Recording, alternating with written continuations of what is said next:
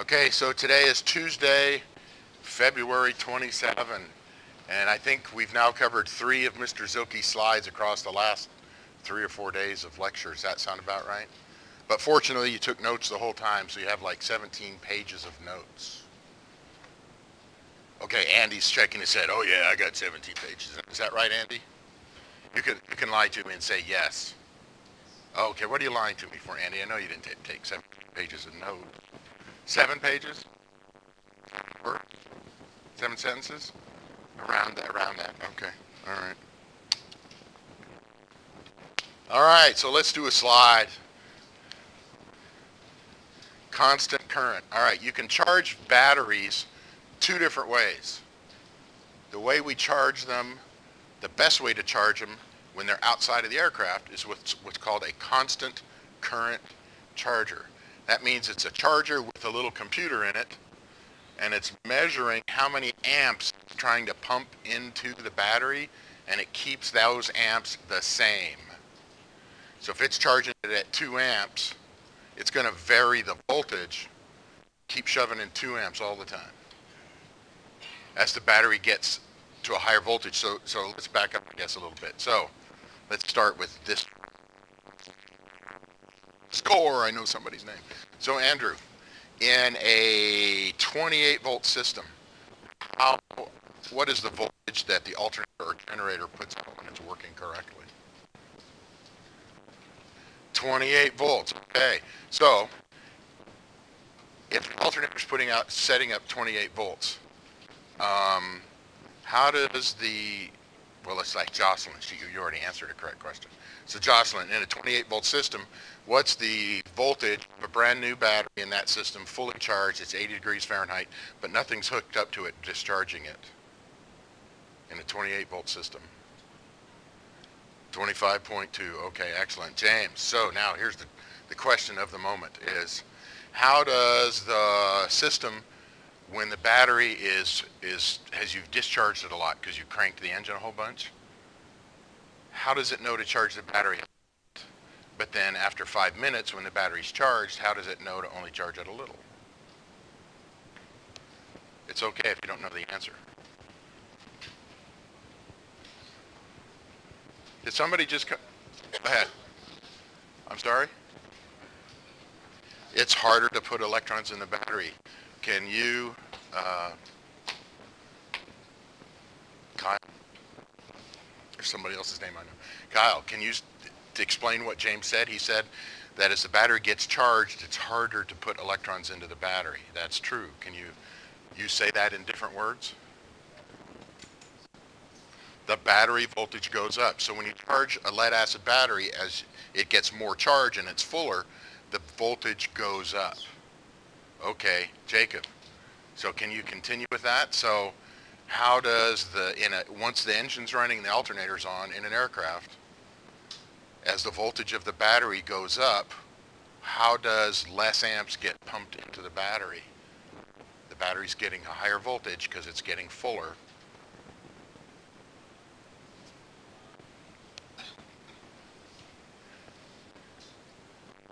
Nobody ever asked you this question before, right? Okay. Yeah, please. It's exactly like a car system. The voltage regulator. Okay, so Peter, you have a lot of experience with voltage regulators, yeah? Okay, then you're not going to be able to answer the question that I'm going to ask you. Yeah, you will. I'll ask you a different question. In aircraft electrical systems, these DC electrical systems, once you get the engine running and the alternator is turned on, what's the voltage if you hooked a voltmeter up to the ground and to the bus bar? What voltage would you read?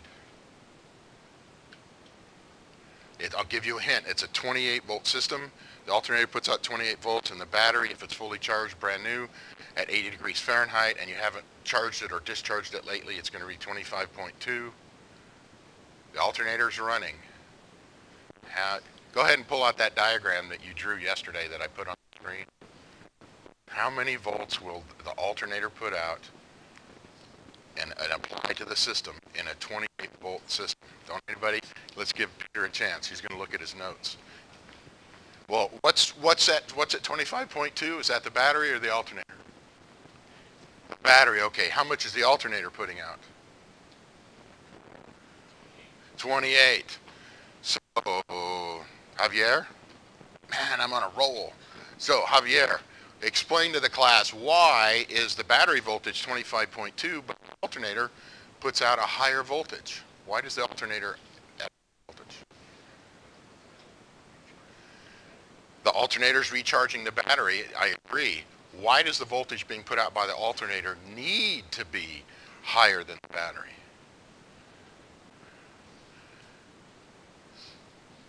What would happen if the alternator was at 24 volts, the battery was at 20 charge? Okay, so we need what out of the alternator to be able to charge the battery? Higher, no, it's not amps, try again. Voltage, okay, so we need the alternator to be a higher voltage than the battery. So Rodney, why do we need the alternator to be a higher voltage than the battery if we want to charge the battery? The alternator has to overcome the internal resistance of the battery. That is an accurate statement, but I don't want to fiddle around with this internal resistance crap because I'm an airplane mechanic and I just want to fix it. I do have enough to be able to fix it. So, Andy, I've only harassed you once today, so it's your turn again. So, if, oh, pardon me. Sorry, I walked backwards. There was somebody that came in about 5 minutes ago. So are you Zach?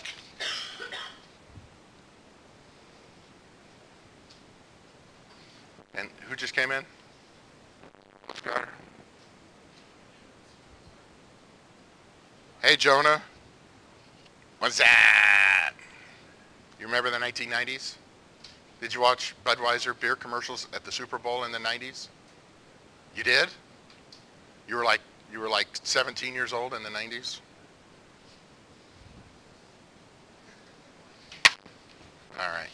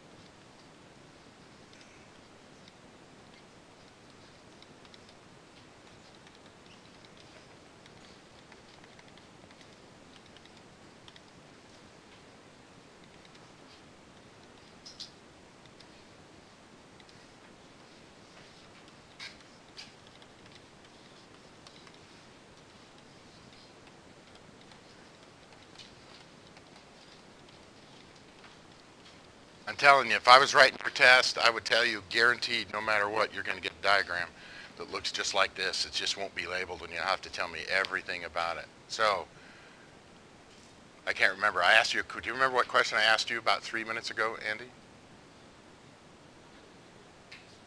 I was just about to. Okay, all right. So thanks for putting yourself up there ready to get well, I can't abuse you. That's against the rules. I can academically challenge you. There, that's it. That's what I can do.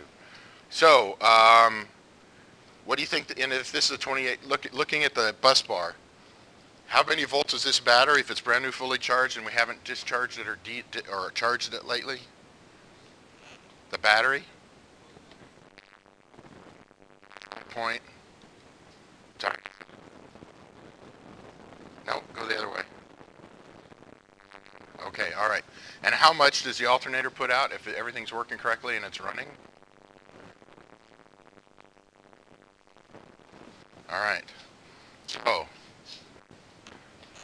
under normal circumstances, Andy, let's say we haven't started the engine up yet, so the alternator's not working.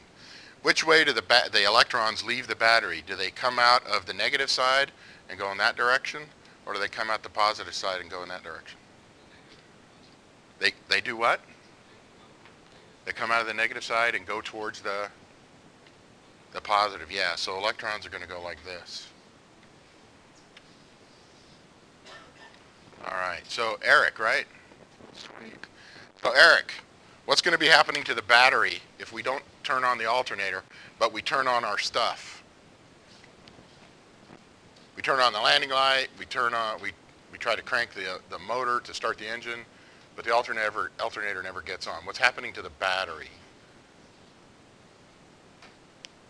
Nothing, so it's going to sit there at 25.2 volts all day long, even though we got the landing lights turned on and the stereo on and the hot tub. You're laughing, hot tub, you never seen a hot tub in a business jet? Yeah, me neither. The water would slosh around too much in the turbulence. Well, the battery's going to sit there, but something's going to happen to it. If it's discharging, what's going to happen to its voltage? It's going to go down. Okay. All right. It's going to go down while it's discharging. So, Eric, is that like two Erics in a row? Okay. All right. Eric, who's not in a row, if we get the alternator up and running, everything's working correct. We turn on our stuff and we turn on even more stuff. Now, what component in this system is providing power to this stuff and more stuff? Everything's up and running. The battery's connected, the alternator's up and running, the engine is spinning, everything's working correctly.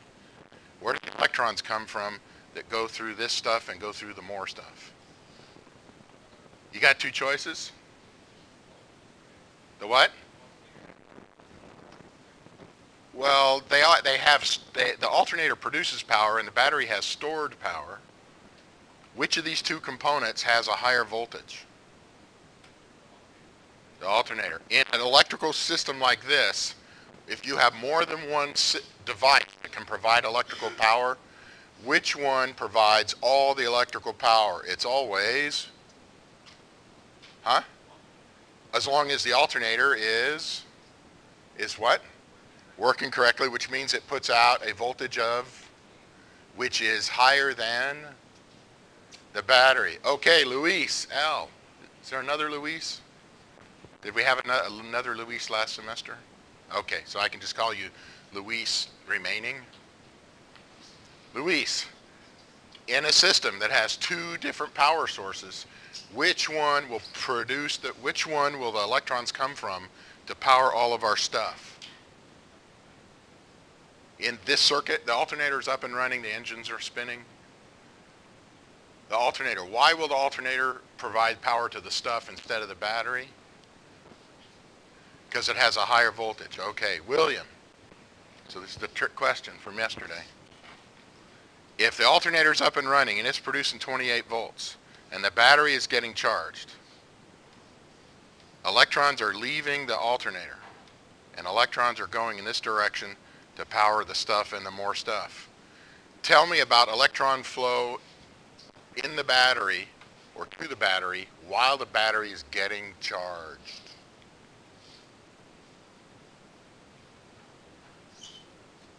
Yeah, the engine's running, the alternator is working. Let me back up. Before we start the engine, is the alternator going to spin? Okay, so can the alternator produce any power? Okay, so what can provide power in this system when the engine's not running? That's right, so the battery. So which way do the electrons leave the battery when the battery is discharging? They come out of what side of the battery? They come out of the negative and they end up going into the positive. So these black, so this isn't working, that's not right here. Now we start the engine. We turn on the alternator. Which has a higher voltage, the battery or the alternator? So which is going to produce the power to power everything in the system? Because it has more voltage. All right, so now, tell me what's going, we're going to charge the battery now because the alternator has a higher voltage than the battery. Tell me about where are electrons coming out of the battery and where are the electrons going into the battery while it's being charged. Are they coming out of the positive or going into the positive? Well, they're going into the positive right here when the battery is getting discharged. So are you saying that when the battery is getting charged, the electrons keep going in the same direction in the battery? Okay. So if this is the direction of electron flow when the battery is getting charged, what's the direction of electron flow when the battery is getting discharged? I mean, is charged. I'll give you a hint. When we're discharging it, the electrons are going in what direction? They come out of where? They come out of negative. So the electrons come out of the negative, they go through our stuff, and they come back into the positive. So that's when the battery's getting discharged. So what do you think is going on if we're going to charge the battery? They're going to what? They're going to go the other way. So when we're charging the battery, the electrons come out of the alternator and shove electrons back in. They pull them off of the battery and they shove them back in. So there's more negative electrons here, and positive means there's more places there are not enough electrons. Did I lose anybody? Is there anything you've heard in the last 20 minutes you forgot from yesterday? Remain seated if we covered something today that you forgot from yesterday. Okay, all right. So for most people, it was well spent. Elizabeth's just sitting there going, yep. Anybody ever seen that on Sesame Street with the aliens with the kind of horn mouths, and they all go yep. You're not the Sesame Street generation? Nope. All right, fine. Don't laugh at my silly jokes. All right, believe it or not. Okay. Now, I know what's going through your mind. You're like going, Mr. Johnson, I don't get it. When the battery's discharging, electrons go in one direction. When they're charging, they go in the other direction. What's controlling to make happen? Somebody over in the far row over there said something about a voltage regulator.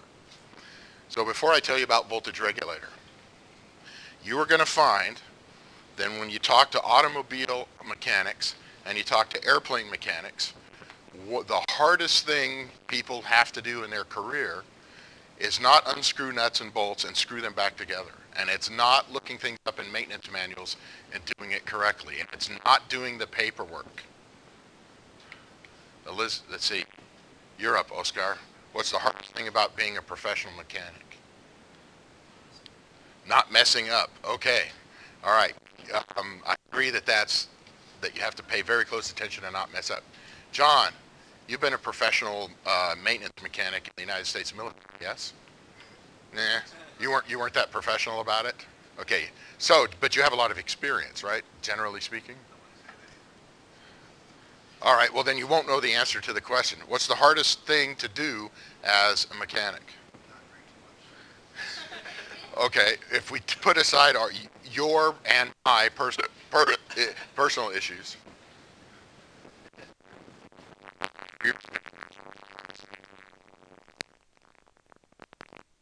Your equipment, yeah, so as mechanics we're going to have to deal with pilots. We forgive them for breaking things. I think there's a saying, I read this book that said, he said, Father, forgive them, they know not what they do. So as a mechanic, thank you for laughing around, as a mechanic, you got to say that to yourself. You want to give it a try, pilot? I forgive you. What's the hardest thing about being a mechanic? Nah. You can have a cheat sheet for that. Okay, go ahead. Friedrich. Diagnosing issues. Can anybody think of another name besides diagnosing? Troubleshooting. Yes, excellent. So is that an issue for you? No, because you can figure out everything all the time. Yeah, you're so full of baloney. See how I said baloney? I'm not going to argue about the excellence of teachers. I'm going to tell you that for me, troubleshooting or diagnosing is the hardest thing, in particular when I'm trying to figure out a system that I've never done any troubleshooting on before. So one of those things, and there are several things, one of those things you need to do to be a good troubleshooter, to be a good diagnostician, you do not have to spell diagnostician, although I'm sure Friedrich could, if you're, can't say your name right, I'm sure he could spell it. In order to be a good diagnostician, in order to be a good troubleshooter, you have to understand how everything is supposed to work when it's normal. Otherwise, when it doesn't work, you won't recognize what's working well, and you won't recognize what's working badly. So I'm not running you through this because I know a lot about this. I'm running you through this because you got to know what does it look like when it's normal, and what does it look like, so therefore when you see something that doesn't look normal, that'll give you a clue. Okay, now I'm going to go back. If you talk to car mechanics and you talk to aircraft mechanics, commonly, for everybody it's different, but commonly they're going to say that electrical troubleshooting is one of the hardest things they ever do. And of course, electricity, you can't see it very well. It's not like hydraulic fluid. I think I covered that last week. You can't see electricity dripping out of the plane down on the ground. Well, you can isolate it, but you can't see it. And sometimes it's not intuitive. If water, how many people have ever once turned on a water faucet and washed their face? Okay, nearly a third of the class knows how to wash their face. All right, great. We're used to water, so trying to understand a hydraulic system isn't too bad, or a pneumatic system, but electricity doesn't quite work like water does. It's not intuitive. As a human being, we haven't experienced electricity a lot. Although I recall, or my mom tells me this story, I don't personally remember it, but she's told me so often I can just imagine it occurring. She said when I was 3, I picked up a bobby pin, a hairpin, and I stuck it in the wall outlet, and it zapped me, and I got thrown back a foot or two. And then I picked it up and walked over and stuck it in the outlet a second time. You know, I don't know what was going through my mind. That was 74 years ago. So I don't know what was going through, I don't remember what was going through my mind, but maybe one of them is I wanted to confirm, is this just a one-time occurrence, or is this going to happen every time I stick a wire into the outlet?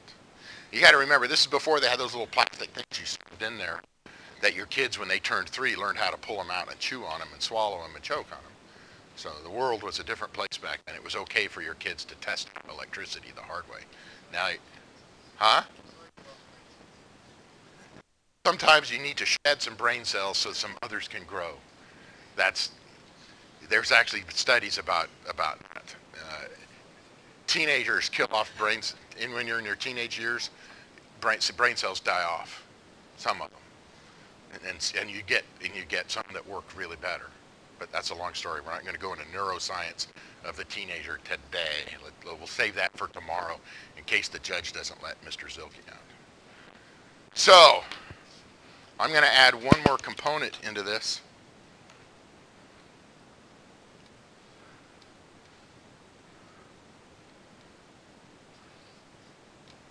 Because we're not quite finished with everything we need to know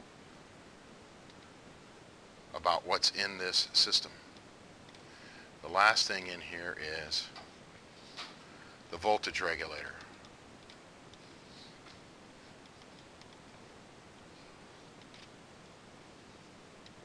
So you'll notice the voltage regulator is connected to the bus bar, and it's connected to ground, and it's got one more wire, it's going to the alternator. What the voltage regulator, let's see, I wasn't done harassing people. Let's see, well, I've harassed, okay, we're up to Zach. Good morning, Zach. So, Zach, in an automobile or an aircraft, we'll get crazy here and we'll say it's an old school small aircraft. It's a 14-volt system. The concepts are identical, then only the numbers have changed to protect things. In a 14-volt system, if running, the alternator's running, you turn a few things on here and there. If you had a voltmeter on the system connected between the bus bar and the ground, what would your voltmeter read?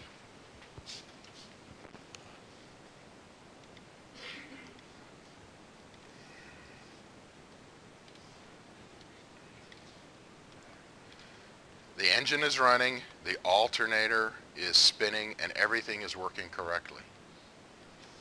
Just for fun, what's the battery voltage in a 14 volts / 12 volts?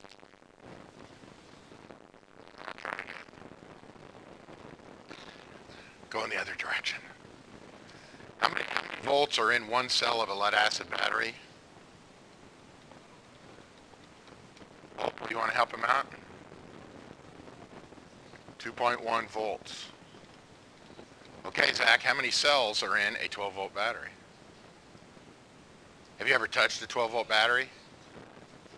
Have you ever put one next to your nightstand at night so when you wake up in the middle of the night you could see it and go, yeah, that's a 12 volt battery?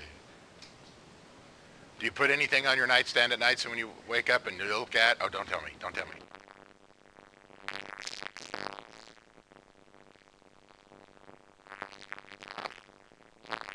Is on a brand new, fully charged lead acid battery that's got 6 cells. It's at 80, and you haven't charged it or discharged it lately. It's tough. Get out your calculator. What's 2.1 times 6? A 12 volt battery. There are 6 cells in it. Each cell puts out 2.1 volts. So 2.1 times 6 equals, I know this is tough, 2.1 times 6. You ever do math? 12.6. All right, so the battery, brand new, fully charged, 80 degrees Fahrenheit. We haven't charged it or discharged it in a while. It's 12.6 volts. So what do you think the alternator is going to have to put out to be able to charge the battery after it gets up and running? We start the engine, we turn on the alternator, everything's working correctly. How many volts does the alternator need to put out so it can charge the battery? More than that. Opal, you want to help him out? 14 volts. So if you don't recall, if you look at the numbers I had up there before, 25.2 and 28, these numbers are exactly half. In a 28 volt system, there's 12 cells, so we get 25.2. 25.2 is exactly double the 12.6. So we're not going to worry about that. Okay, Zach. So, just for fun, when the alternator's up and running, I'm going to give you a secret. The voltage regulator in the aircraft, not the battery charger on the ground, but the voltage regulator in the aircraft, it's done what it's saying. If I was to write a test and I said, what does the voltage regulator do? And you wrote the words, it regulates voltage, you would get no credit on my. But don't be afraid, because I'm not writing here. So voltage regulation means that the voltage stays the same. The voltage doesn't change. If we don't turn on too many things and the alternator can handle it, every time we put the voltmeter on there, it's going to read how many volts if everything's working, Zach? The alternator's working. 14 volts, that's correct. So just for fun, I'm going to come over here and I'm going to say, you know what, I'm just going to stick a voltmeter in the circuit. So I'm going to put one to ground, that's the aluminum, and I'm going to put the other one on the bus bar. Or I could even go over here and put it on this side of the battery, or I could even connect it to this side of the alternator, because all of these things are somehow connected to the bus bar. All right, so thank you, Opal, for the last couple of helps there. So, Richard, I'm sorry to interrupt you taking notes. In this system, if, let's just say for fun, you're an expert on alternators, yes? No? Okay, excellent. So let's say that your alternator will put out 60 amps. That's what it's designed to do. And let's say that we turn on this stuff over here and it's 30, if it'll let me. This is 30 amps and this is 20 amps.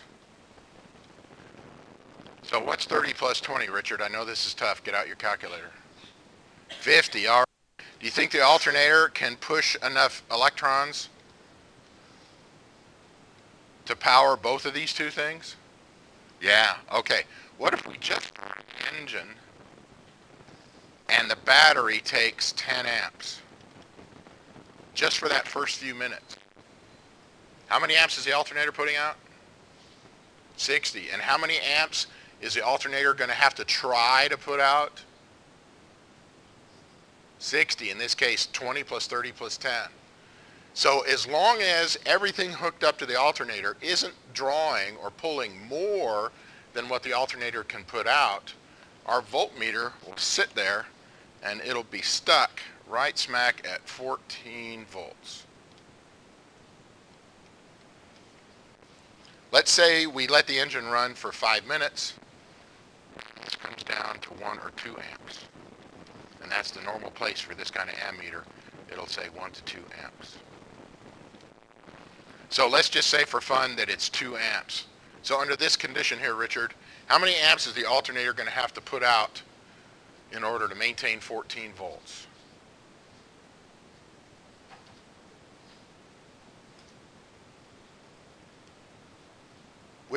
Name which 3 components are using electrical power right now. What 3 components is the alternator pumping amps into? Stuff, more stuff, and what? And the battery. Okay. All right, Elizabeth, it's your turn. So under this circumstance here, the battery's taking 2 amps because it's charged. We got more stuff taking 30 amps. Stuff is taking 30 amps and more stuff is taking 20. So how many amps is the alternator generating right now if everything's working correctly?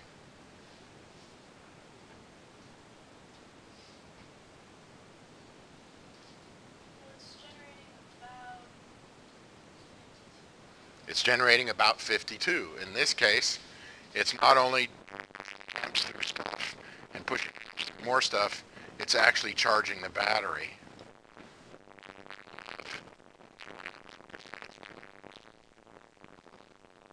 So now, Elizabeth, I decide I'm going to turn on extra stuff. I'm going to turn on the jacuzzi pump. We'll just call it JAC, jacuzzi. Oh, we'll put some Z's in there. All right, let's just say for fun that this takes 10 amps. So now, Elizabeth, how many amps is the alternator going to try to put out? Try to put out 62. Right.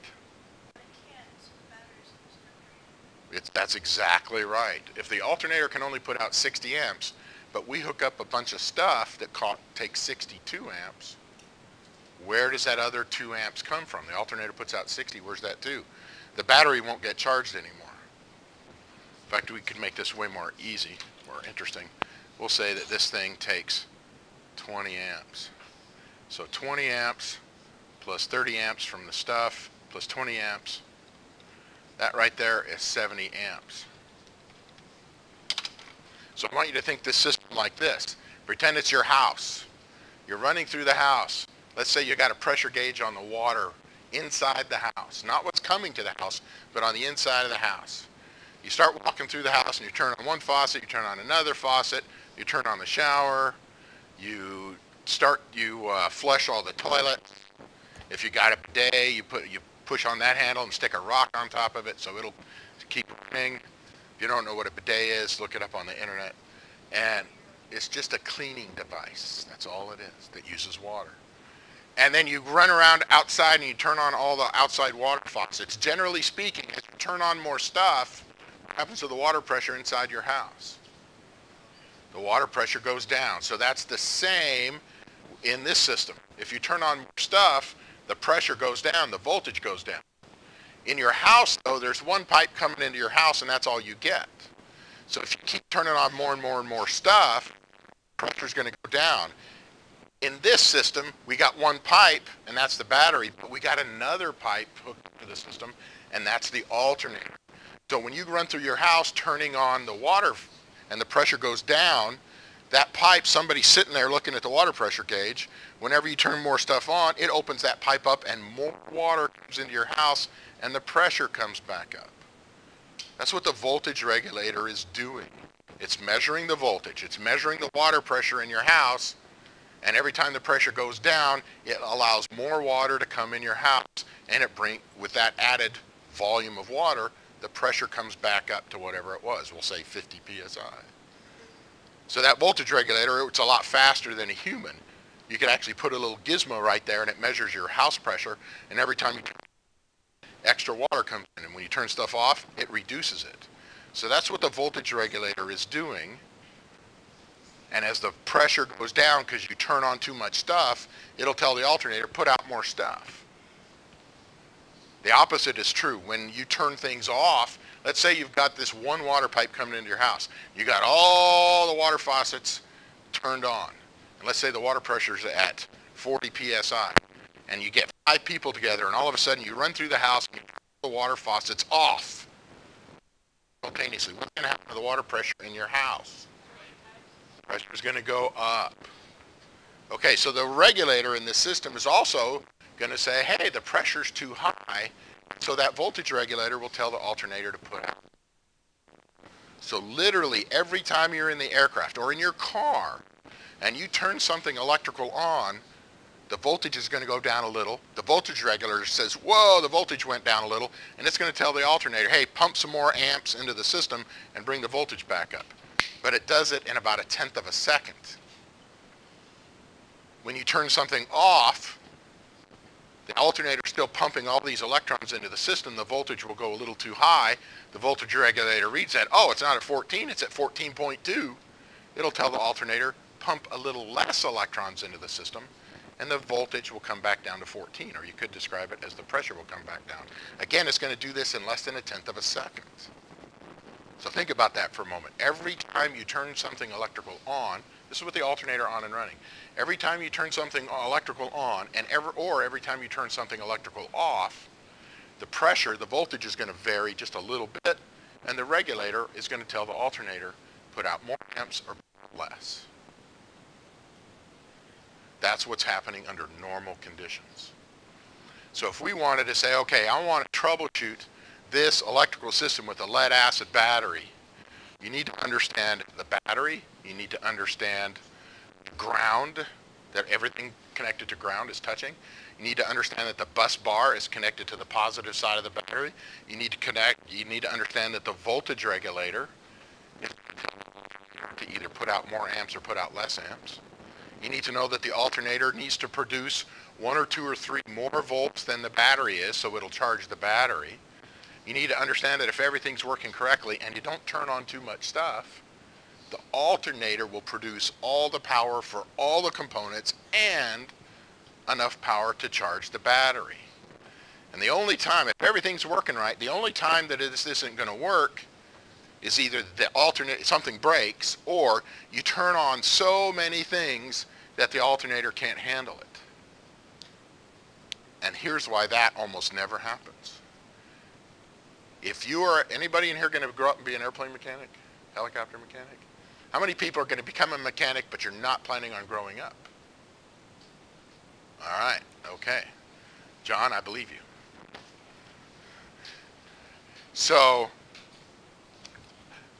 there is an FAA regulation about if you're going to install more electrical equipment on an aircraft, you have to look at all the electrical stuff, and you're going to pretend, if I was in flight and everything was running correctly, and I turned on every single electrical component in the aircraft, the landing lights, the radios, the navigation lights, the strobe lights, the stereo, the jacuzzi pump, you turn on everything that's available, that's not supposed to be more than 80% of what the alternator can put out. That way, if whoever's operating the aircraft in flight, let's say it's at night, the pitot heat, there's a tube that air comes in to measure airspeed, and when you fly in the clouds, you may get ice on it and clog it up, so there's a heating element in it. That takes electrical power.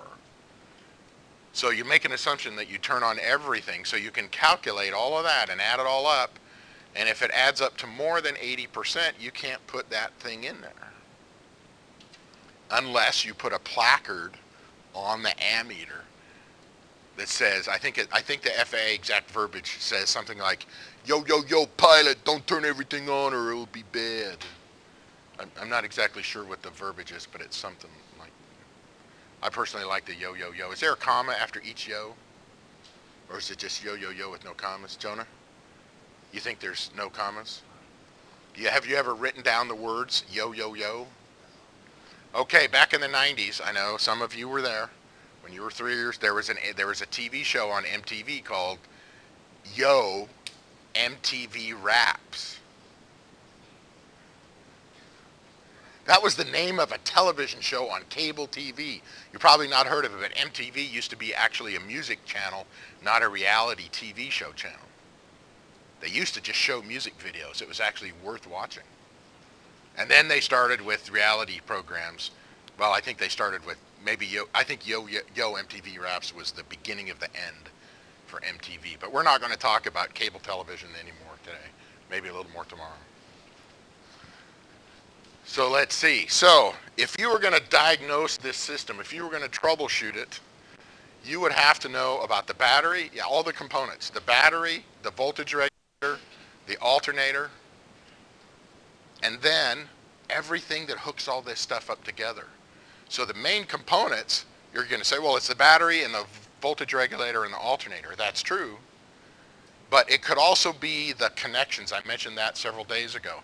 The electrical connections to these components, in particular the battery, they could be having too high of a resistance and not letting electrons in or out of that component. So it's not just saying, okay, it's got to be, it's not working right. It's got to be the battery, the alternator, or the voltage regulator. No. Those components could be working correctly, but it might be the electrical connections at each component. It could be one of the cables, one of the wires is bad. And I haven't drawn it in this picture,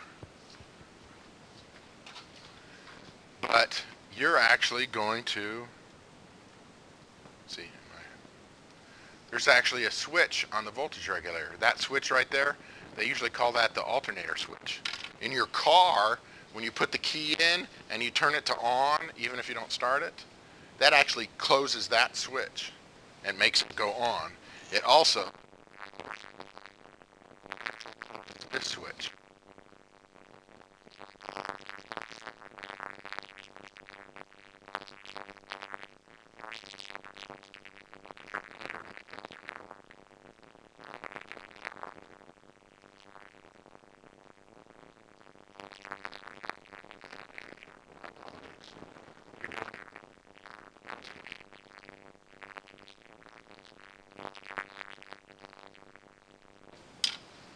But in most aircraft that have DC power systems, there's one switch is the electrical master that connects the battery to the bus bar, and then a separate switch that connects connects the voltage regulator to the bus bar, and it's usually labeled alternator or generator.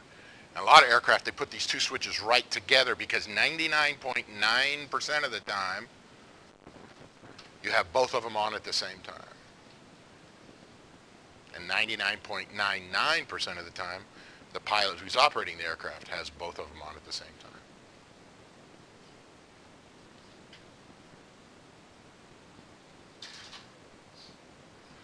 So, Friedrich, name one component that you would have to understand in order to troubleshoot a lead acid battery charging system in an aircraft. Just one. The alternator, name another one. The voltage regulator. What's another component? We're getting hard now. We got alternator, we got voltage regulator. What's a component that you would need to understand to be able to troubleshoot this? The ammeter, I'll accept the ammeter. Yeah, you would need to know what the ammeter is going to do or should be doing. Dominic, can you name a component in this system that you need to have some basic understanding of in order to be able to troubleshoot it if something was wrong? We've got alternator, voltage regulator, ammeter. The bus system, yeah, we got to have this whole electrical bus bar. I accept that. Leo. The battery, score. I knew someone sooner or later would say the battery. Can you think of one more, Jose? I can make it 2 more. It's okay. The stuff that what? The stuff that's in there, yes. Can you name one of the things, the stuff that's in there? Are you talking about the things that say stuff over on the side? Okay, Leo just said you need to understand the bus bar. It's okay, he's a long way away. You were distracted. I can tell you're taking lots of notes, so. Is it okay if I harass you a little bit? Okay.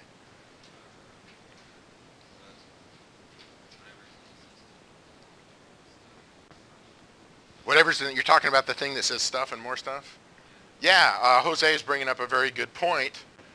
If you don't know how many amps there are when you turn these things on, if you don't know what the amperage that they're going to need, you might not be able to figure out what's going on.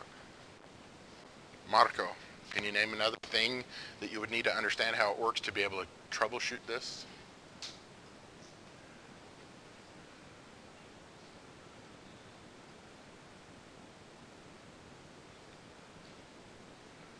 What, Nate, look at that and tell me, what's another component that we have not mentioned? And when I say component, I mean anything that's on there. The wires. Thank you, Marco. I was waiting for that one. Yeah, you need to understand how wires work. So for instance, Jason, we haven't talked about it a lot. Tell me about electricity and wires. What do you know? A 3-page paper. I'm expected on my desk by noon today. Connections can be broken in the terminals may have high resistance as well, so you may get a wrong reading. Yeah, so the resistance of the wire might be too high. The connections at the terminals might be bad. Ashton, can you name an additional component that's up here that you need to understand before you can do a really good job troubleshooting? So, what do you mean? Which components that we haven't discussed yet? I'll give you a hint. There's an electrical symbol up there for something that no one has mentioned in the last 4 minutes. As soon as you tell me the right answer with no one helping you, then we will dismiss class. I'll give you a hint. It's an electrical symbol at the bottom of the screen, and there's more than one. What is it? You can't see? Wow. So I guess we're going to stay here forever. You want to... Let's see. James? Score. Can you help him out? The ground. We got to understand how the ground works and everything's connected to the ground. Class is dismissed.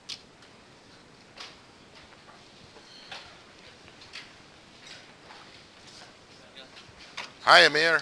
How are you? Hang on. Just give me one moment. Let's... I want to save that.